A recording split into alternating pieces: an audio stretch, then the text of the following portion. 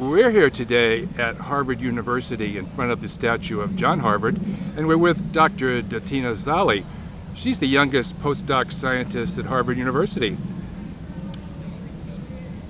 Dr. Zalli, you started your postdoc at the age of 25 and you're from Albania. How have you found working in the best university in the world, and what kind of research are you doing? Well, I have to say that it's a privilege and an honor to work in the best university of the world with the top scientists from all over the world. My research mainly focuses on proteins that are involved in bone resorption as well as in the cell migration, invasion and metastasis of cancer cells.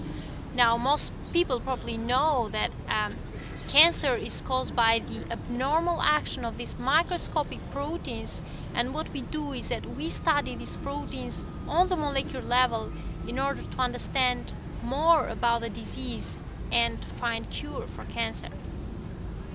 Now, your first publication was on a protein called NEC8. Can you tell us more about the protein and your research on that?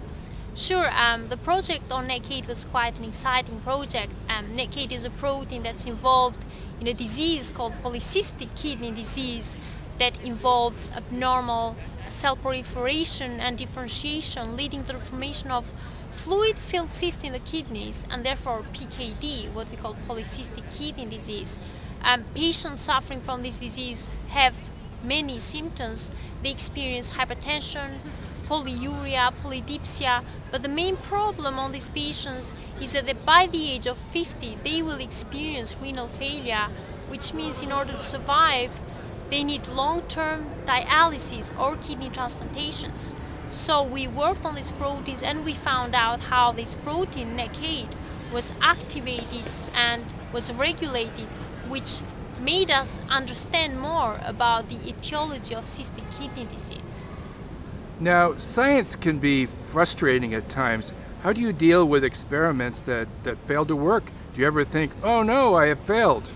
Of course, science can be very frustrating at times, and you feel like very upset sometimes, especially if you have been working on an experiment for so long and you do not get a positive result.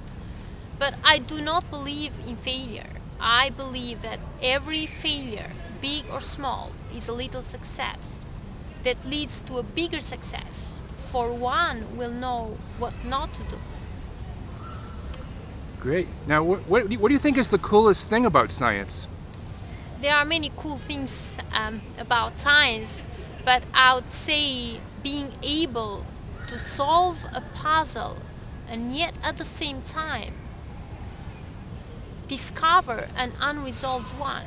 So in science, just like in any other fields, the more you know you do not know. Now, what would you say to young Albanians and other young people wanting to follow a career in science?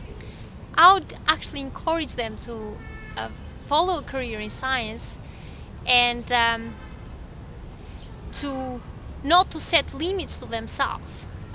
I believe that limits and fears are sometimes just an illusion, and if you treat science well and if you think of her intensively and work hard, she will never betray. Well, thank you very much, Dr. Zalli. Thank you.